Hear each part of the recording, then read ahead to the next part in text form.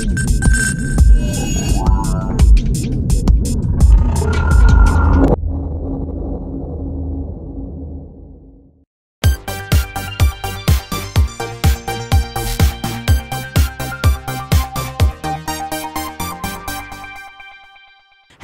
I'm Fallulah. You're watching Music Channel, One Like You.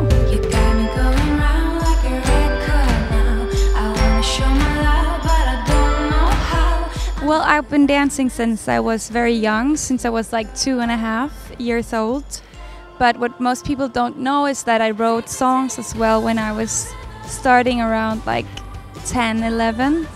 Doing songs. All the time I was dancing, I was also doing music, but it was very private, and so not many people knew about that, and I was very shy about singing as well, so it took me a couple of years to get the courage to kind of go out and say, here's my music.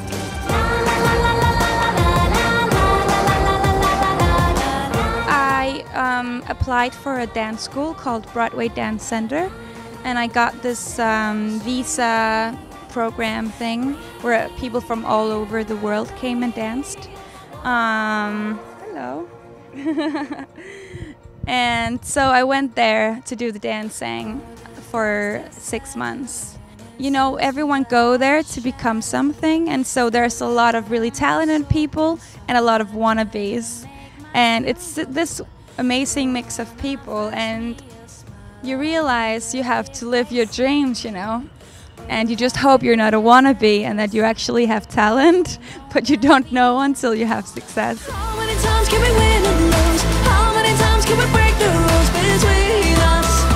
Only teardrops. I don't really know if the Eurovision had a big effect, because I guess I'm more in the alternative music scene, and I'm not so commercial as like the Eurovision, so I don't know if it affects someone like me personally, but I think definitely Denmark as a country got some attention because Denmark won.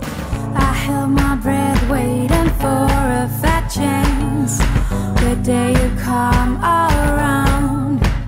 In Denmark it's the same, like the alternative music is becoming more mainstream, but there still is a big difference between the very mainstream music and the alternative music, I think.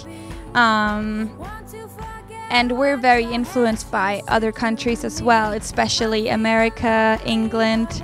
The big pop artists there get a lot of airplay in Denmark as well. But I think there's room for everything, really. I think you can definitely hear the mainstream music scene taking elements from indie culture.